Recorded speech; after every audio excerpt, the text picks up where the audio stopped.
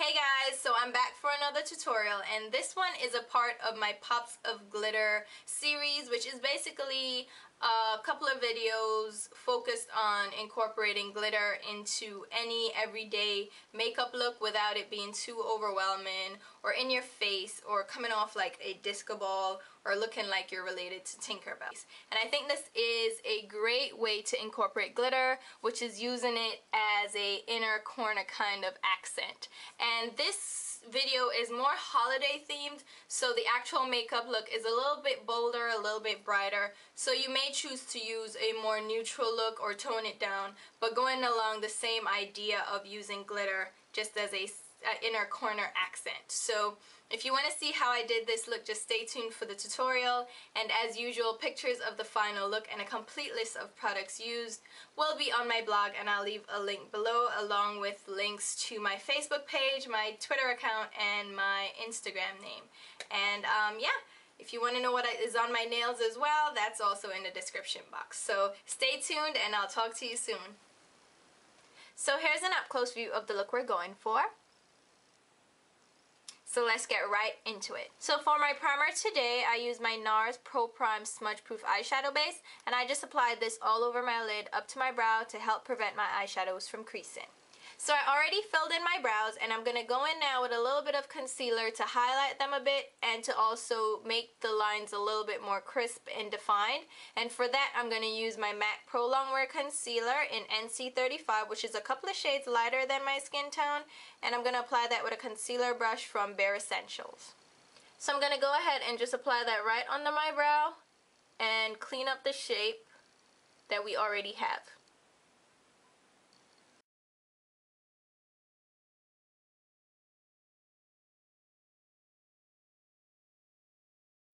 Now I'm going to use another concealer to act as my base for my eyeshadows, and this is the Tarte Maracuja Creaseless Concealer in Tan, and I'm just going to apply that with my Real Techniques Deluxe Crease Brush. So I'm just going to apply a little bit of that to my lid and then blend it in with my crease brush.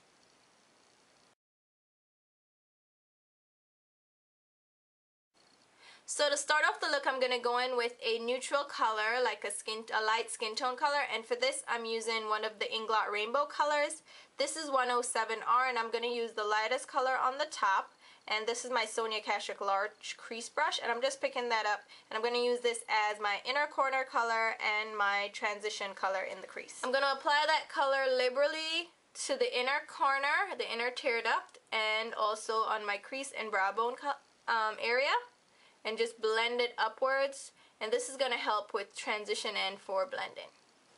For my lid colors, I'm going to go in with another rainbow color from Inglot, and this one is number 109R, and as you can see, it's three beautiful green shades together, and I'm going to go in with the lightest shade first, and I'm going to pick that up on a MAC 239 eyeshadow brush, and this is going to help to pack on the color. I'm going to apply the lightest shade first, just packing it on the middle of the lid.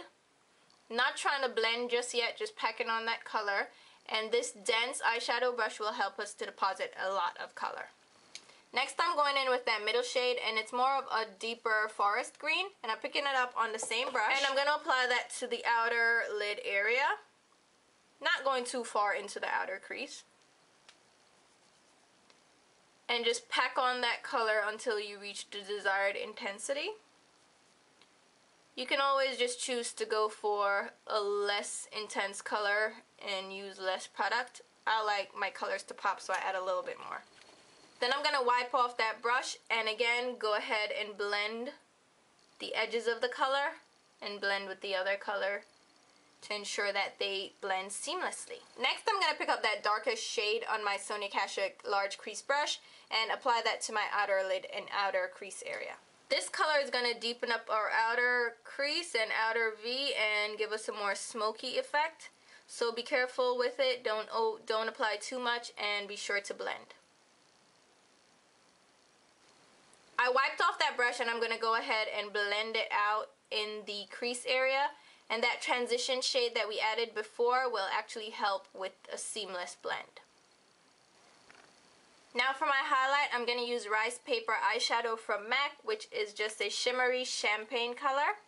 and I'm going to pick that up on a MAC 252 large paddle brush. I'm going to apply that color directly under the brow, and this is going to help also with blending out the edge of that crease color, as well as add a highlight. So if you see that gradient effect is kind of diffused a little bit more with that highlight color,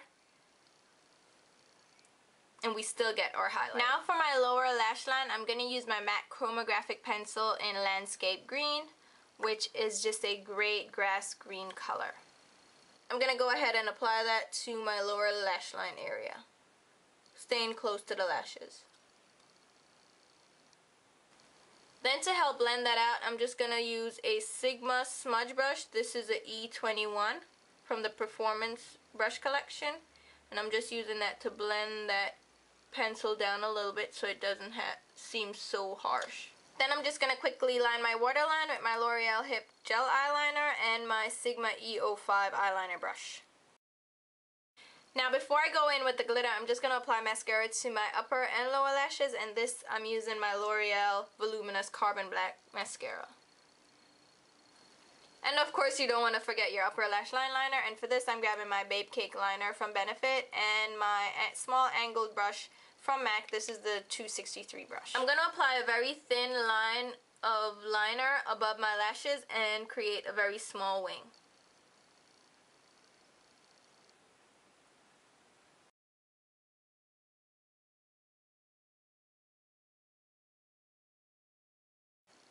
For my glitter, I'm going to use my MAC Crystallized Lime Glitter. And this is just a beautiful sour apple green color with golden reflex. And I'm going to apply that with my Lit Cosmetics Clearly Liquid Glitter Base and my E11 eyeliner brush from Sigma. And again, this is one of their performance brushes, which are really tiny and great for detailed work. Now, I was asked before to show you how I actually mix the glitter, so I'll show that really quick. I'm just going to apply a drop of the glitter liquid, or 2 drops, in the lid, and then I'm going to kind of rub my brush into it and pick up the glitter, as you can see, and then I can dip the brush again into the glitter itself and pick up a little bit more until I get that kind of consistency. Now I'm going to go ahead and apply that glitter just on the inner corner of my lower lash line, and be very careful with this.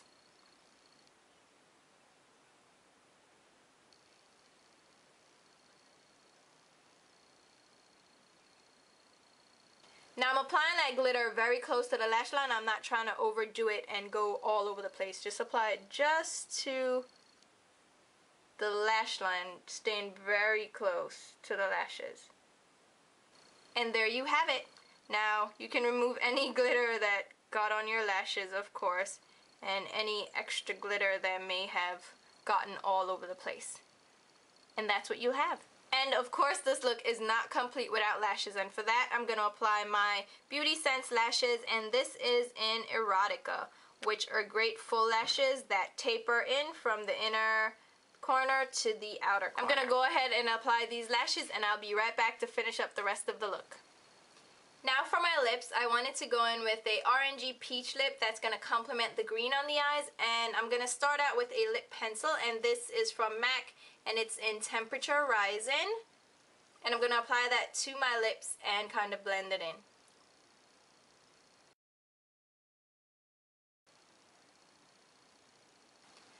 Now once I have my lips lined, I'm going to go in with my lipstick, and this is Makeup Forever Rouge Artist Intense in number 39. And it's a soft peachy color, and it's matte in finish. And I'm going to apply that directly to my lips.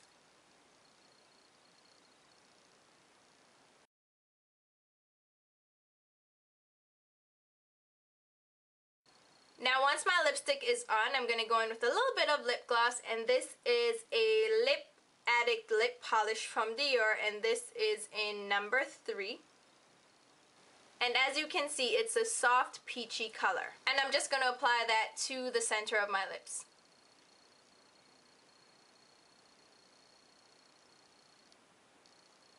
Okay guys, so the eyes and the lips are done, and I'll give you an up-close view of both eyes completed. and the lips. And now we can move on to the rest of the face. The first thing I'm going to do is contour, and I'm going to use my Makeup Forever Sculpting Kit number 2 and my Sigma Angled Kabuki brush and just apply a bit of contour to my cheeks to give my face some dimension. Now, in keeping with the theme, I'm going to use a peach colored blush, and this is How Great Peaches Blush from MAC, and it's a matte light peach color, and I'm going to use my Cosette S135 brush to apply that just to the backs of my cheeks.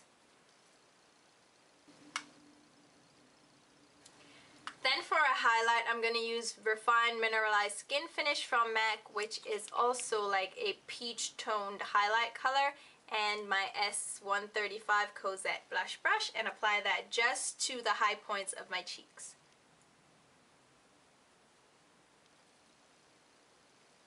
Now here you have the completed look. Now you can definitely change up the lips. If these are too intense for you, you can go for a nude neutral lip, and I'd still stay in the peachy nude kind of theme. And if you're really bold, you can definitely go for a red lip with this look because it will offset the green in the eyes. So I hope you guys enjoyed the tutorial. Hopefully you got some tips of how to just incorporate glitter into any regular look, just to add that pop of glitter and to add a little zest to your look. So thank you guys so much for watching, and I'll talk to you soon. Bye!